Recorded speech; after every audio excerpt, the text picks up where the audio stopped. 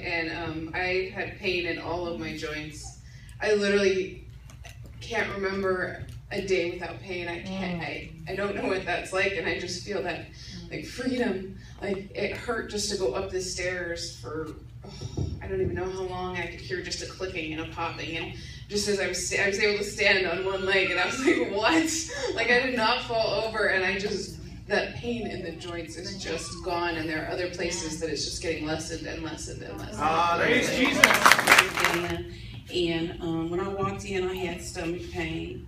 I was diagnosed with a cyst on my ovary, rotator cuff tear, and if my daughter can testify to this, my shoulder's not swollen right now. Jesus. Praise Jesus. I can raise my arm.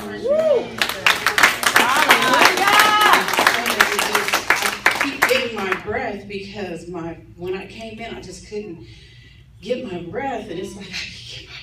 Thank you, God. So I just feel it. That's just a continuous feeling. I can just feel it in my body. Yes. I can just feel it. So that's my testimony for you who don't believe. You need to believe because I know. Praise the Lord.